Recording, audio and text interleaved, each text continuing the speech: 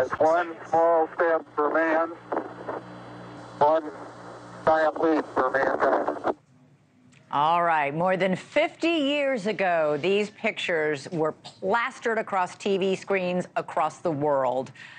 American innovation and technology reaching new heights. Today, a new generation of spaceflight is hoping to plant its flag in the sand as NASA prepares the spacecraft Odysseus, which is right now actually barreling closer down to the surface of the moon. But a navigation systems issue has forced them to change course. Okay, here we are. The lander will now use an experimental technology developed by NASA using laser beams to try and land safely. And if it arrives safely down to the surface of the moon, it will be the very first private spacecraft to land and the first American mission since the Apollos. Joining us now for this incredibly exciting moment is Leroy Chiao, a former NASA astronaut and International Space Station commander. Leroy, thanks so much for being here. This is a huge deal, and it's hugely difficult. The company involved, so this is like hitting a golf ball in New York and landing it in a hole in Los Angeles. Is that a good analogy?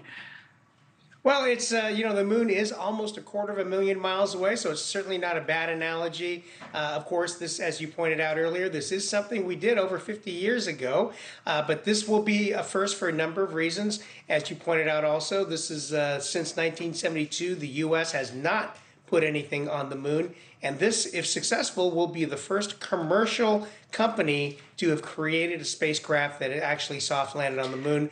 Several others have tried over the last fairly recently, and even some countries, notably Russia, a few months ago, failed to land a probe on the moon. So yeah, Russia and Japan both tried. Both their spaceships crashed.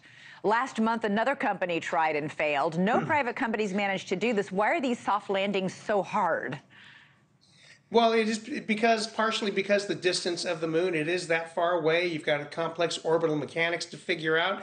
Your instruments, it's important that you're able to measure accurately, where you are. And, there, as you mentioned, there was an unknown guidance issue or some kind of sensor issue, and so they've gone to using the laser rangefinder, so hopefully that'll work out. I'm rooting for these guys. Up until now, their mission has been flawless, so hopefully they'll get down and do their soft landing. Yeah, it would be a shame if in the last moments of this mission, it all falls apart.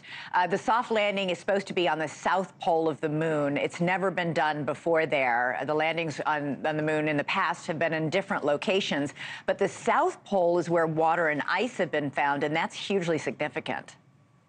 Well, that's right. And actually, India did successfully, just recently, a few months ago, did successfully land on the South Pole, land a small spacecraft. So, but you're right. This is where NASA is interested in exploring and establishing a future lunar base for astronauts to do work down there, research work, because partially there, we believe, or we found evidence of water, frozen water ice there. Shackleton Crater is near the South Pole. It's, in the bottom of that crater. It never sees sunlight, so it stays very cold. But however, you're not out of range of the Earth. That is the place where NASA is looking to explore, always has a line of sight with the Earth. So you're always able to keep communication with the Mission Control Center. So these landers are setting the stage, kind of characterizing the environment, doing some measurements and demonstrating their capability to help supply a future moon base. So really exciting stuff. These are the first steps. Yeah, both China and the U.S. have been trying to land in this location. So how big a deal is it that NASA and Intuitive Machines may succeed in the next half an hour or fail? Right. Yeah, sure. No, it's a huge deal. This is a new model. NASA kind of used the same model they did with SpaceX to create the Dragon spacecraft that has been regularly now bringing astronauts to and from the station, and even longer bringing cargo up and down from the station. And so using that same model, that commercial model, they are using that to create this family of landers, and hopefully this one will be successful, but they're certainly not the only players in this area. Yeah, and this is all with an aim toward putting man back on the moon again, hopefully by 2026, I believe it is. Why has it been 50 years? Like, why did it all stop? What happened?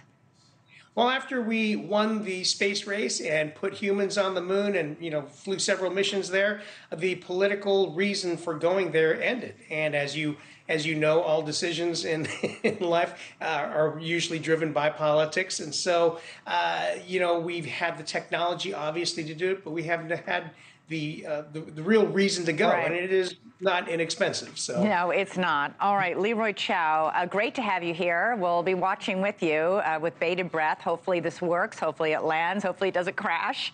Thanks so much for being here with us tonight. Really appreciate it.